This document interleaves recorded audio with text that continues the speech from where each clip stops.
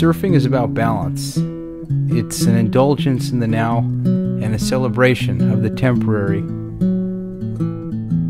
Sometimes it's about being in the pocket, and other times not so much. It's about the immediate. Sometimes it's just about trying to find a parking spot. This is a wave from Big Wednesday, not too long ago.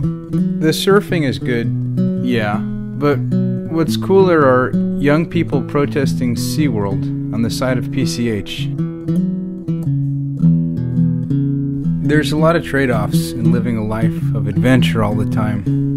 When you spend your days drawing lines in the snow,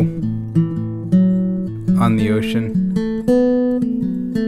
and on the rock, it could be really hard to measure up to what you have to do to be in line with other people outside of adventure sports. There's a certain freedom in it, yeah, but a lot of the times it comes with having to live without what's needed and making do with it. But I think that's where style comes from.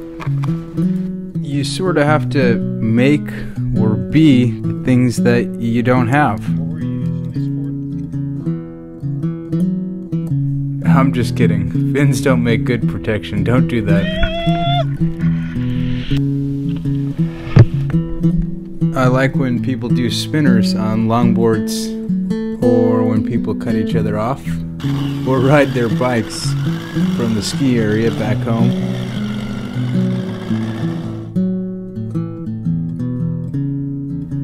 And so it goes.